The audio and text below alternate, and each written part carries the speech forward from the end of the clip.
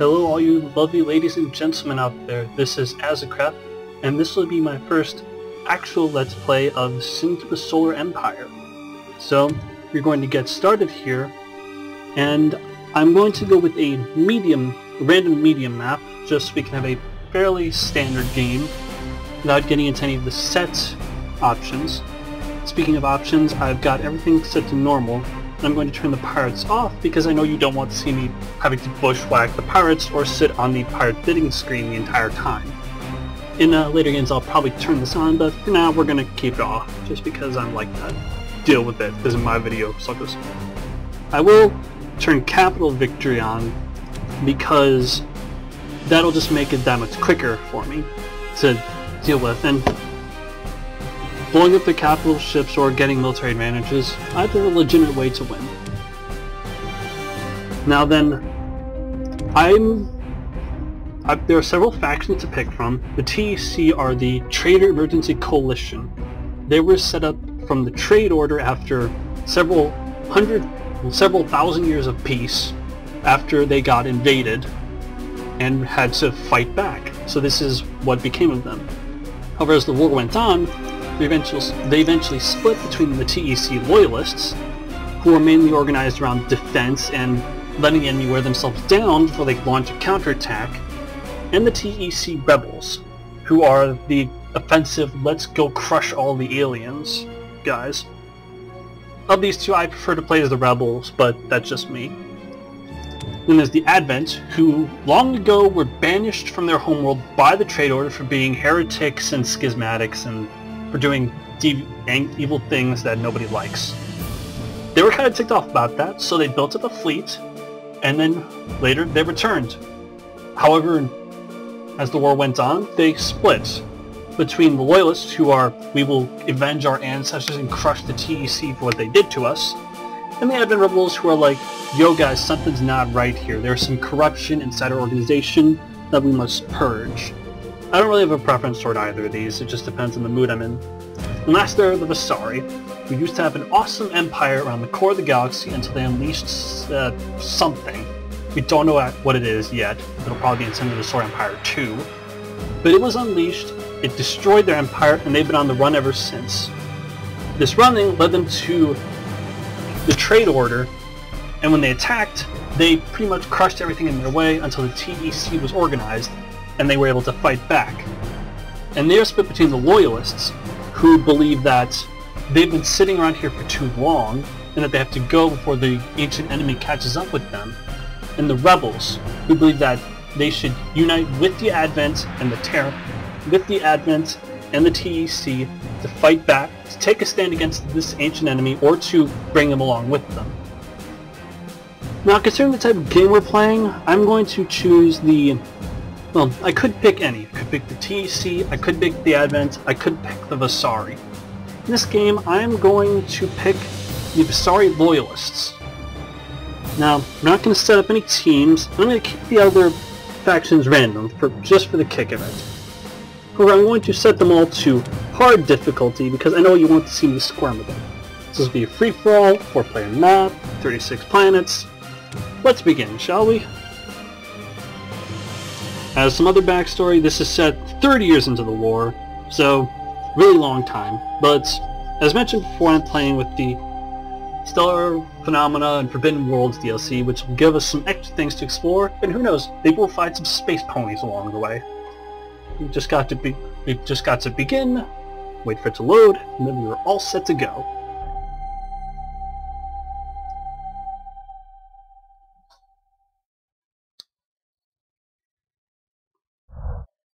And here we are, the Vasari, their glorious homeworld Eos, which I will rename Azecreth because... oh, right, gotta hit enter. Which I will rename Azecreth because I'm totally not an egotist. Now, we start with 2 scout ships, 1 capital ship factory, 2 frigate factories. The scouts I'm going to go send out to auto-explore the solar system, see what there is out there.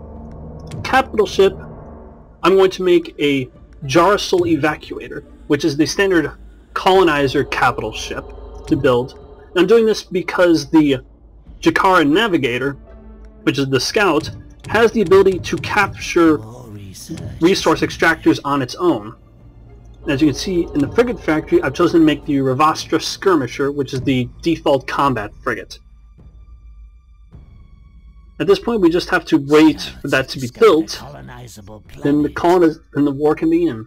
We found an asteroid. As you can see, we've begun to explore some of the systems surrounding ours.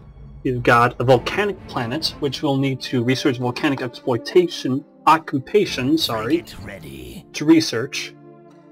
And an asteroid, which we won't have to research anything.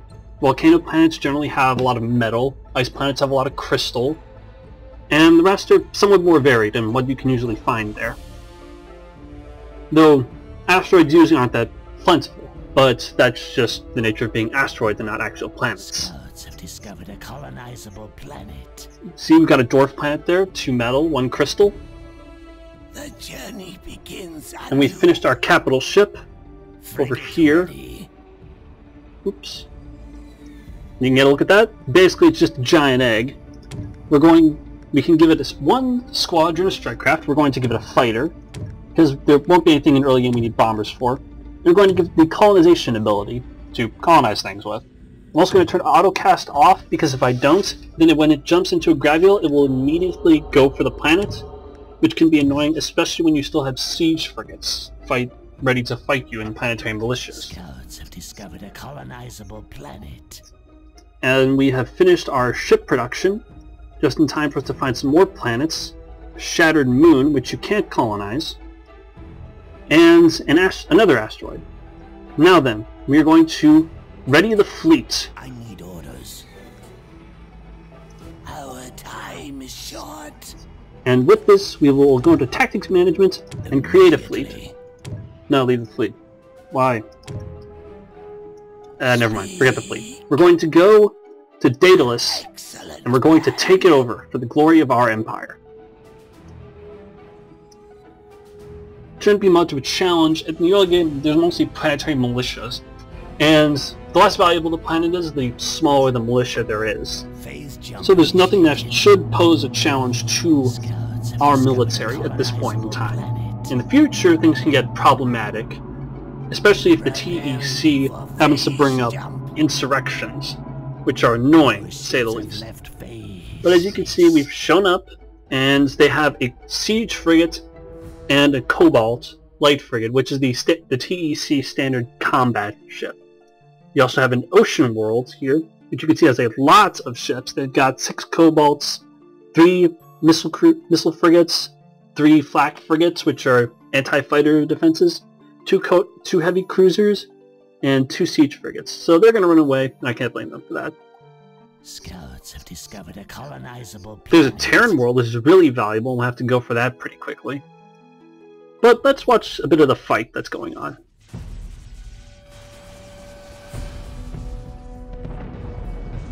As I've commented before on my last video, the sound isn't that amazing, but the graphics are not bad. I might get a graphics mod at some point, but I haven't really considered it. So yeah, it's just a matter of us beating down this last ship, and we can colonize this world and get on with bigger and better things.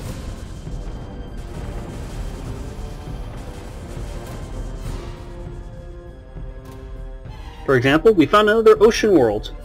That's fun. So at some point we're going to have to definitely... Well, we finished the militia here, so we're going to colonize the planet now and take it for our own.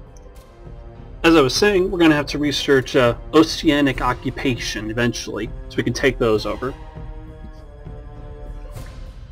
But for now, we can simply leave it be and focus on capturing this stuff,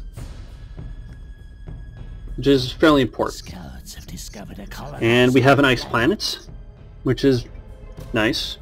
Not amazing, but it's nice. And we have finished here. So we've colonized an asteroid. Now, as you can see, there are several options you can pick from. There's civilian infrastructure.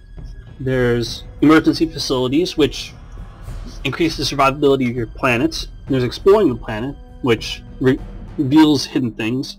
Then there's logistics, tactical, which increase the amount of stuff you can build around your planet. And there's specializations to focus your planet towards certain things. So here I'm going to build civilian infrastructure, which has varying levels depending on how long it takes to get to max population. And I'm going to explore the planet so we can see what's on it, because once in a while you can find artifacts. Now at the same time we're going to build extractors so we can begin getting resources from those worlds. And we're going to build a weapons facility so we can begin researching weapons technology. Meanwhile, our fleet's going to head off to this dwarf planet to take it over. And as it turns out, the sun is a neutron star, which is annoying, heavily annoying, because if we go around that star, we're going to get damage. Damage is not good. Fortunately, we can ignore the star most of the time. That won't be too much of an issue. But for our early exploring frigates, it can be annoying. Up and off we go. Meanwhile, let's look at some of the techs we have. We've got the prototype tech tree. Oh, we found an enemy. Oh, that's the pirate base. Pirate base, not a fun place. Do not go there. But yes, prototypes, that's where you'll find most of your ship designs, as well as abilities for those ships. Assault is where you'll find weapons upgrades, like buffs for your weapons. And support is where you'll find buffs for your defenses. Fortifications is based around planetary defenses, obviously. And it seems we lost the exploration ship attacking the pirate base. Surprise, surprise. Our fleet has engaged the enemy. We have engaged the enemy here. It's just a matter of shooting them lots. But this doesn't have any more defenses than the asteroid did, so it's a fairly easy bet as to who's going to win. Fortification is based around planetary defenses. And there's Empire, with nanotechnology, which is based around like trade and resource extraction and that sort of thing.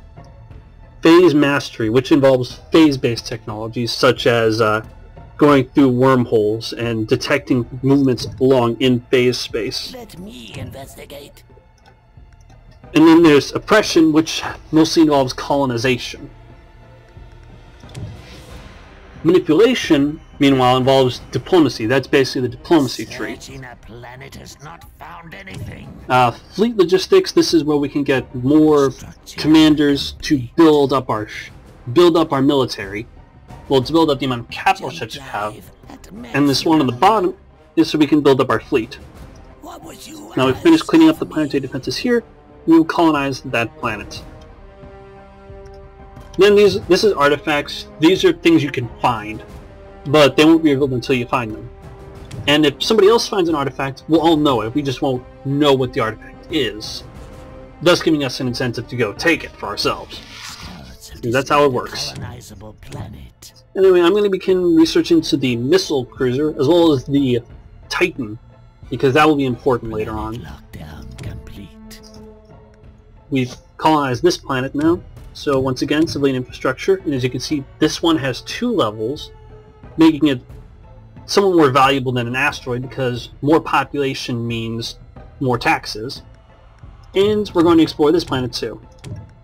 As well, we'll build the extractors, and here I'm going to build an Imperial lab so we can begin research into the civilian side of the tech tree. I'm going to throw some money into just give the word. Then we're going to send them off to go attack there, which is to be expected, and that'll probably be an easy fight as well. At this point, it's just a matter of waiting for our tech to finish, for our ships to go places. Fun times. Good. Build a new scout vessel.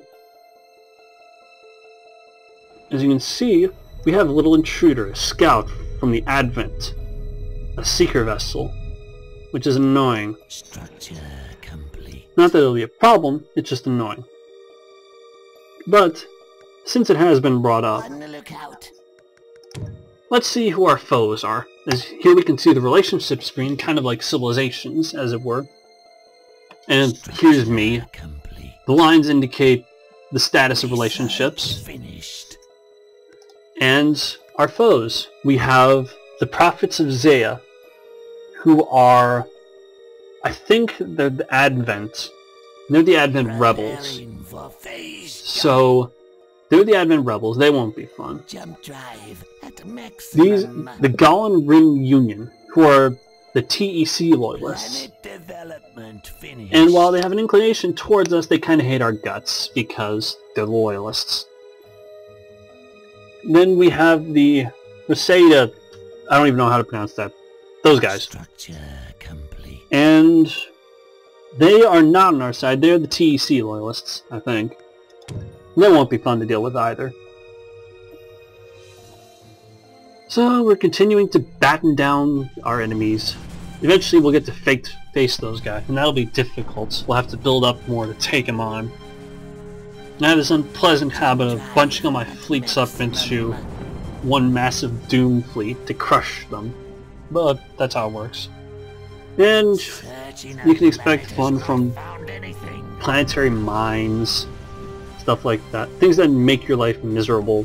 Titans, like the one that I'm building.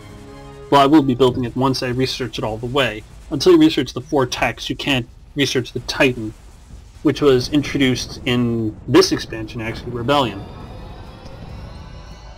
Our capital ship, as you can tell by the shiny, shiny light, has leveled up. And while they colonize that asteroid, we'll look over to they can level up to 10, and each level will give you new abilities. They can give you new strikecraft as well. So we're going to go for the Gravity Warhead. I generally don't upgrade colonize past the first level because I don't see it actually doing much for me besides increasing the range and duration, and I'm not sure how that actually helps me. Oh, right. It gives us extra construction frigates. That's not as valuable as some of its other capabilities. So, I don't feel bad about skipping out on that. I'm going to build another Imperial Lab here because the Vasari have some interesting tech in that once you get to a certain point, well, once you get up to there anyway, then your capital ships can act as tech trees, as tech labs, which is really valuable since you don't have to build them anymore. But if you lose a capital ship, then, well, you're kind of screwed. On the other hand, though, that does take a while to get to, so we're going to have to hold off on that for now. But, on the other hand, I also researched it because that means we can colonize ice worlds. Colonize ice and fire planets. We can get the tech for that. Which is significantly valuable when we have a volcano world right there. So, based on that, we're going to go send our ships around to go prepare to attack that, just in case. We're going to research phase space monitoring, so if somebody starts jumping along one of these lines here, these phase lanes, which is how they get around an FTL, we'll know about it. Eventually, at the end of the tree, we'll reach a point where we can see all the techs at the same time. Well, like every phase movement in the galaxy. Pretty impressive, no? I mean, I think it's impressive, but I don't think the others can match that. You can see them from a couple planets away, but not the entire galaxy itself. Exploitable resource discovered. Ooh, we found something on one of our worlds. On Giero, we have found a Raiders Outpost, which will give us an extra 20% metal extraction rate and an extra constructor, which means we can build stuff faster. Now this is useful because it means that we can build stuff faster, more metal. And this is not an artifact, this is just something you randomly find on your worlds, and there are plenty of buffs like those.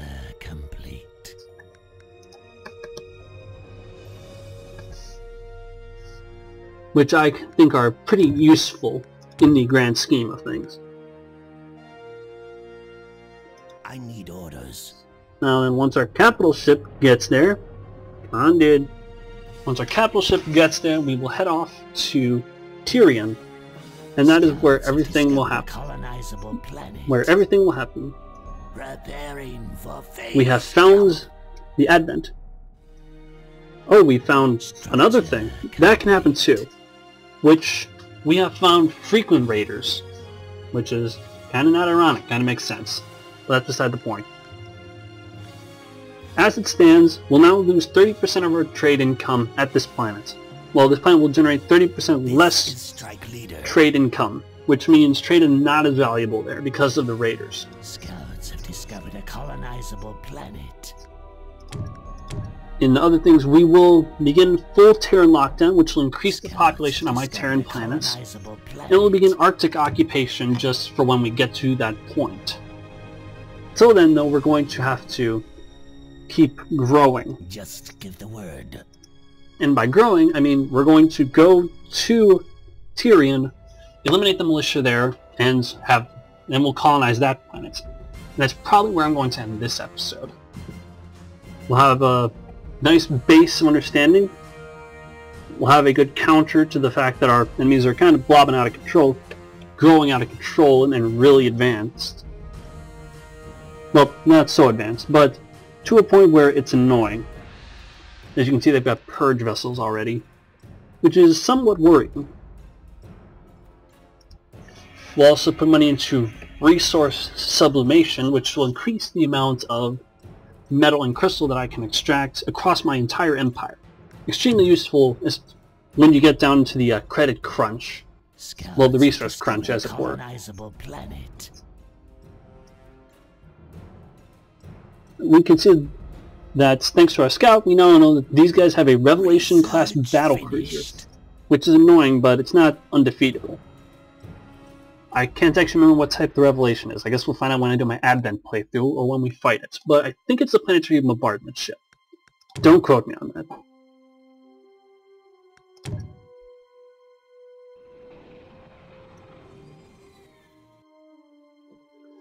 Scouts are annoying. I will be building up planetary defenses later to counter those, as well as any other threats that arise. But for the moment, we just gotta deal with this. Phase jump initiated. Our phase jump is beginning. We can now go off to defeat our enemies. Phase jump. As you can see, phase space is a nice shade of orange-ish yellow. They used to be all blue, but they changed that at some point. TEC is blue, and I think, well, TEC is more like a green, Advent is like blue, I think. It's either a blue or a purple. But now the battle begins. I'm gonna give cinematic mode a shot. As you can see, it takes all the nitty-gritty lines and stuff out of the way, and instead just gives us the chance to see people shoot things with pretty lasers, which is what all you are actually here for.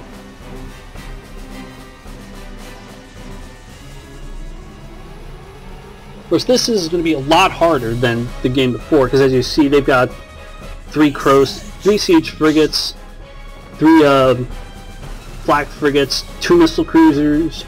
They had 3 of these light frigates, but I kind of blew at least one of those up. But this is the first real contest, because my own ships are taking damage too, and I'm going to have to replace them. And each loss is important, because that means more resources that you can't spend on things.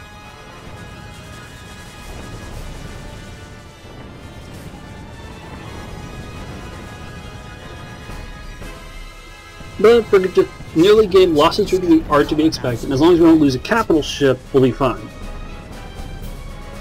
Boom goes another ship. As you can see, we are winning, though we are sustaining some damage. The siege frigates seem to be pulling up. We've managed to get rid of all their general combat frigates. Now it's just a matter of cleaning out the rest.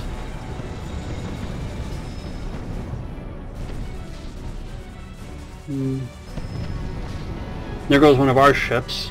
So I'm going to toggle cinematic mode back on just so I can handle this.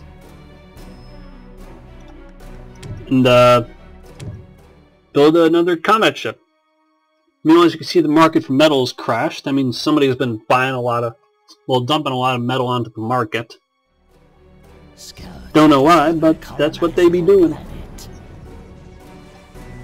On the other hand, they're down to 3 siege frigates, 2 missile frigates, and we're currently dealing with those handily.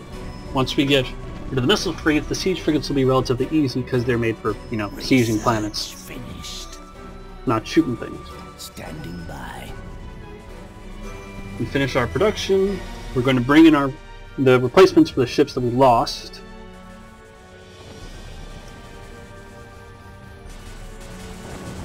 I like the design aesthetic. You can kind of see how TEC ships are like...